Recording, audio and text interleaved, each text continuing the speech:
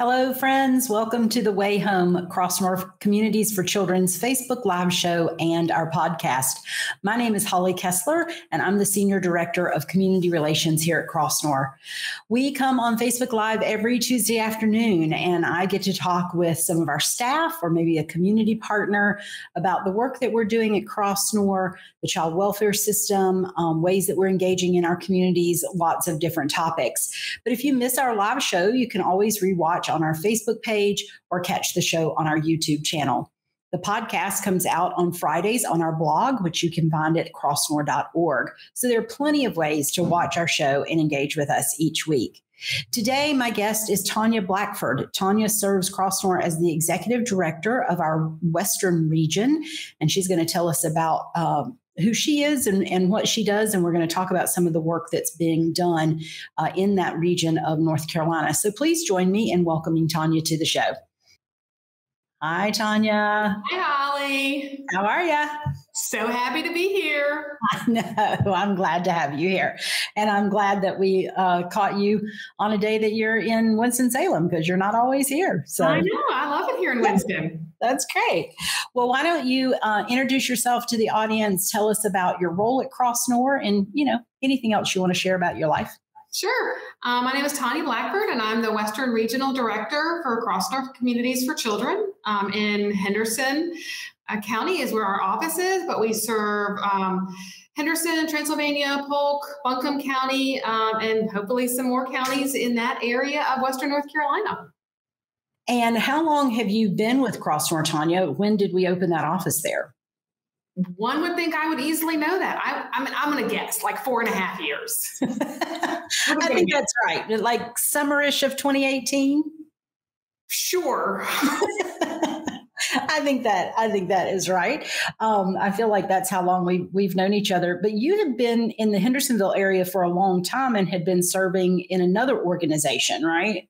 Right. So, I've lived in Henderson County for 20 years. Wow. And have worked with lots of different organizations there, but I served as the executive director for Safe Light, formerly Mainstay, for 18 of those. So I love the Henderson County area and I'm super happy about how do we build and bring more services to that area. Well, tell us about that, sort of that beginning. What brought Crossnore to the Western North Carolina region? What need was there? Tell us how all of that happened and how you made the switch from Safe Light to Crossnore. So I think the last, really the last maybe 10 years became more and more obvious that we had sort of a gap in services around child welfare, how children who were experiencing some trauma at home, what were the services that were available to them that allowed them to reunify, do some of that trauma work, a gap in sort of therapeutic services. We opened up a child advocacy center and did some other sort of community organizations and services, but we didn't really have an expert in the area of child welfare in that local area who could really partner with and add to some of the great services that were already being offered. Okay. And so you knew about Crossnore or you heard about Crossnore in some way? Well, I had not heard of Crossnore. Okay. A good friend of mine, I asked lots of people, like, tell me what organization, really does some great work. Mm-hmm. And repeatedly people kept saying Crossnore. I spoke with a local judge and she said that Crossnore was the only children's home that children asked to be returned to. Wow. And the growth and change that she saw in the lives of those children made her super excited about going with me and meeting Brett and visiting the Avery campus for the first time and really seeing what it looks like to have a campus and a community that is all about meeting the needs of children when they need it most. Yeah. So at that time, since we didn't really have a physical presence, certainly in that area, but we were serving some children. Some children had been coming to our Avery campus, as you mentioned, to live until they could return home safely or find permanence elsewhere. So we weren't completely unknown, but then, the need came up for us to have a physical presence there. So a lot of times people ask us, do you have a residential campus in Hendersonville? So answer that question and then tell us kind of about the services that Crossnore offers in that area. So we don't have a residential campus in Henderson. We have 2 residential campuses in Winston and in Avery, North Carolina. And so I think what we're doing is we're really looking at what are those services that children need, either to deal with some of the trauma or stress that they're experiencing, or what does housing look like, or new services that really help kids be in the county that they live in with their families. In their schools and reunify or find permanency, but maybe can stay in the communities that they're living. Why is that important, Tanya, for those children, whether they have to be in an out of home placement, maybe just for a few months, or maybe it does take longer than that for them to achieve permanence? Why is it important to keep them as close to home as possible? Because we all want a community that we feel safe and loved. And sometimes when children experience trauma, they don't have good frames of references of what that looks like. And so all they know is what they have. And what they have matters. Yeah. It just might not be as safe as it needs to be for them to live there. And so, they have to their schools, churches, neighbors. And so, what really can help families reunify is to be able to continue that relationship, to build and grow together. Most parents don't have kids and think, I'm going to be a not great parent. Yeah. They really love their children, and sometimes that's all they've experienced, and they've experienced their own trauma. And so then that translates to their children experiencing trauma. Yeah. And so how do we help whole families be healthy? Yeah. And really wrap around children in ways that really create them as the center of the service. While connecting them with some safe and new services that can really help bridge that gap. Yeah, and I think, like you said, if you keep them sort of as the center of the service, then it makes sense to keep them in their community, keep them around as much stuff that's familiar to them as possible. And then I also think about, for those families who are able to reunify, it's certainly easier to visit your children, to do the things the court asks you to do when your children remain in your community, rather than going several counties away. Right. If you have issues with employment, mental illness, substance abuse, transportation, asking families to go several hours away to visit their children when they already have so many sort of traumas and issues that are happening, you just add an additional burden. And hardship. Yeah, absolutely. Absolutely. And when kids can't be in their home community, you want them to be in a place like Crossnore, where they have access to lots of different services and opportunities, and safety and resources that can really help bridge lots of those gaps, and create those safe environments. Okay. So like you said, we don't have a residential campus there. So we're recruiting foster families. Foster families. Yeah. And then we also offer some therapy services. We have therapeutic services, both outpatient and in Henderson County Public Schools. Okay. That's great. And then we also have been working to expand our youth independent living options in that area, right? Yep. Yeah. Through case management, services, education. And youth independent living is for those kids that are beginning to or are aging out of foster care. So we want to provide them some permanency, some housing, some support, to meet their goals, whatever, if they want to go to college or they want to get a job or they, whatever. I often say to folks that, 18-year-olds think they're ready to take on the world, but they're really not, especially those kids that are coming out of foster care. Right. Yeah. And we want the same things for kids in foster care that all kids want.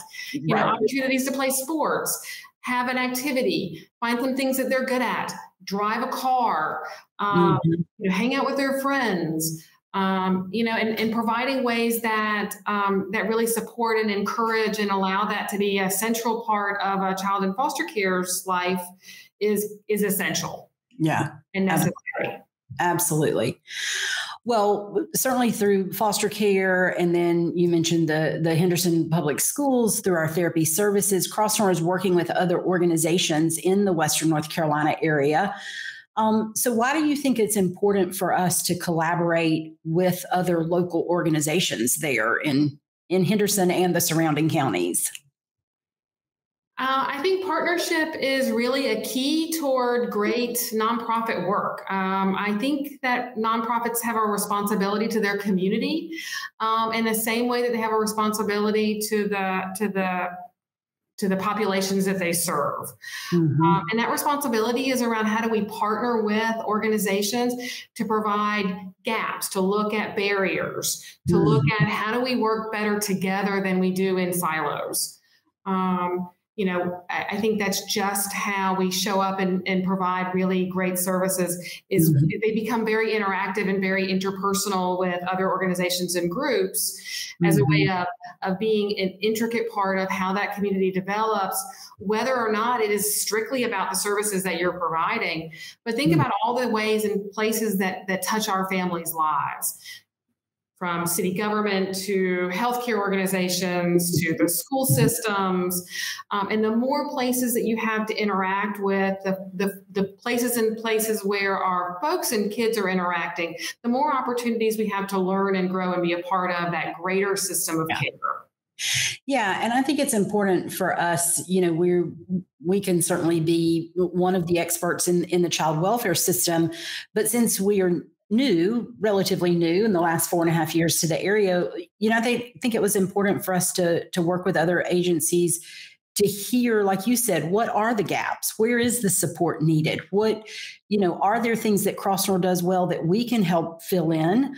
Are there some places where we need to pull other folks in? So I think that's just part of being that community partner is listening well, filling in where we can fill in, we don't have to be the end all be all, to all the answer to all the questions, but really, really coming in as a partner and not coming in to say, this is exactly what you need to do. Right. And it's really how we maximize resources and provide better care. Yeah. If we can provide this piece and somebody else can provide this piece and this piece and this piece, we have a whole system of care that is entirely based on partnership, shared interest and plans, and we are all better for it. We don't have to be experts in everything to do a few things really, really well. Yeah, that's a great point. Well, one of the newest projects that we have been working in, we do a lot of work with churches. We have a lot of church support, but also working with churches in their communities. And so I know that you've been working with Saluda United Methodist Church and a home that they're purchasing there, and that looks like it's going to interact with our Bridging Families program. So tell us about that project. And to me, it sounds really exciting. It's very exciting. It's been an amazing experience to work with the Methodist Church and particularly Saluda First United Methodist Church in a new community church called Withall, which is in Columbus, North Carolina. And that is really about how does a church be in a community and a community be in a church, around how is it that we can provide services. And church is about service and service is about church in a really different way than come into the building and receive something and then go out in the community and be your life. And so for the last 4 years, we've really been working closely around adding to the services that are available in Polk County in partnership with the Department of Social Services, Withall congregation, and Saluda First United Methodist Church is a big part of that. Rob Parsons, who is the pastor at both of those, around how does the church become sort of a lifelong community member, partner, support system for a family or a child. A service provider is just a service provider. Sure. What people really need are relationships that are lifelong. So an organization like Crossnore, we come in, we provide some amazing services for a little while. And what folks need lifelong are friends, relationships, contacts, a church. And I love when Rob talks about he wants to be the lifelong relationship that supports services and implementation. But that's how community partners look, meeting people where they are. So whether that's jail or the court system or, providing some of those additional support pieces that families need, that's the role of the church that they're wanting to provide. So salute to First United Methodist Church, and we've been talking about bridging families for the past years, and knowing that this was something we were all working toward.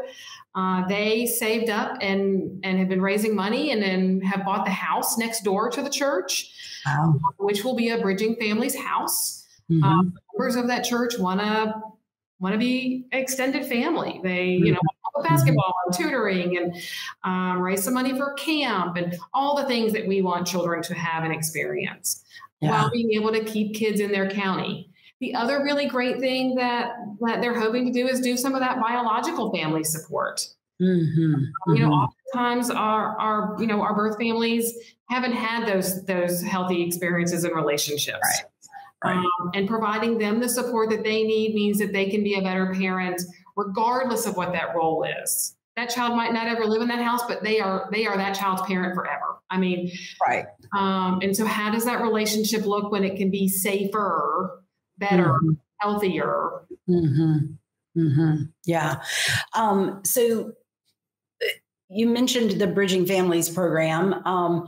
So I do want to talk about that, but I also was thinking, when you were talking about Crossnore can come in and bring in some services, but what does it look like when there are other support services and I think it was you that said to me a couple of weeks ago, like, children and families know when people are paid to be in their lives. And we can do that in a compassionate and caring and trauma-informed way. But the reality is that's a service we're providing. And so that's a different sort of relationship than like a church coming alongside a family and helping them, supporting them, providing some resources, and just helping them become a member of the community. That's a different kind of thing. Right. Yeah. If you already sort of feel left out, behind, uncared for, not connected to members of the community or a church or folks at your school, and there's the opportunity to have some authentic, sincere interactions and relationships, especially with people who don't have to be there. They're there because they want to be. Right. And that's a real different dynamic sometimes. Yeah. Yeah, absolutely. So Bridging Families, what can you tell us about that? Is a new program here at Crossnore and really works to facilitate reunification. So tell us some more about that program. Children all want to be home. They want to have a place where they can feel safe. And if that can be with their families, that's even better. And so how does that look to really support both sides, the child and the family, around how that can happen? And so Bridging Families in Polk County will keep kids in their home community, work really closely with the biological family on some of those support pieces that family might need. Provide some co-parenting and some shared parenting while providing the children with a safe place to live, with full-time foster parents, and in a way that helps that whole family find a place of permanency and safety. Yeah. And the goal really around Bridging Families is to get the kids home sooner, if possible. Working your reunification plan can take many months, but sometimes that's because the parents may not have all the resources they need, and they need some extra support. And so with that shared parenting, as you mentioned, they can work that plan and meet those goals much quicker. So that it's really a very exciting program that we've had some really good success. I think I saw the other day we've already worked in our other locations with 10 children through Bridging Families. And so they either have been reunified with their families or are working towards that. So that is just a really, really exciting program. But so is everything you've got going on down there. Y'all are busy. We are busy. We're excited. I think one of the things that really makes that project really special is that it is truly a three-way partnership between Department of Social Services, Crossnore, and a church. Yeah. And it is all three of those worlds coming together to really figure out and look at how do we provide the best care we can for the children and families that need it, with the whole family in mind. Yeah. It's kind of the best of the public-private partnership that we could hope for, I think. Right. And especially in some rural communities where there may not be substance abuse or mental health or housing opportunities. And so it's an uphill battle for families to really think about what progress or change looks like. If you live in Polk County and you're trying to access a substance abuse group, you might have to drive to Asheville. And that group might meet at 4:00. And that's an hour drive each way. And if you don't have reliable, so the barriers become even greater. Yeah. And really what that child wants is a safe place to live at home and be cared for. And that's what we want for them. So how does that look to really be there and provide that? Yeah. Well, that's terrific. Well, if somebody's interested in getting involved in the work you guys are doing in the western part of the state, how would you suggest that they go about that? We have this beautiful website that has our address and phone number on it. You can email us. There's lots of different ways to get involved. We are certainly looking for churches that want to do more, for individuals. There's lots of places to connect and really add to the work that we're trying to do and want to do. Yeah. Well, that is wonderful. Well, Tanya, thank you so much for your time and for telling us all about the work that is happening in Western North Carolina. We appreciate all that you do for Crossnore, and thank you for being here today. Thank you, Holly. Sure thing. Well, friends, as I have thanked Tanya for being with us today, let me also say thanks to each of you who are watching or listening. We so appreciate your time and the opportunity to tell you about Crossnore. For more information, please visit our website at crossnore.org or follow us on our social media channels on Facebook, Instagram, or LinkedIn. That's it for today, but I really hope that you will join us next week again here on The Way Home. Thanks.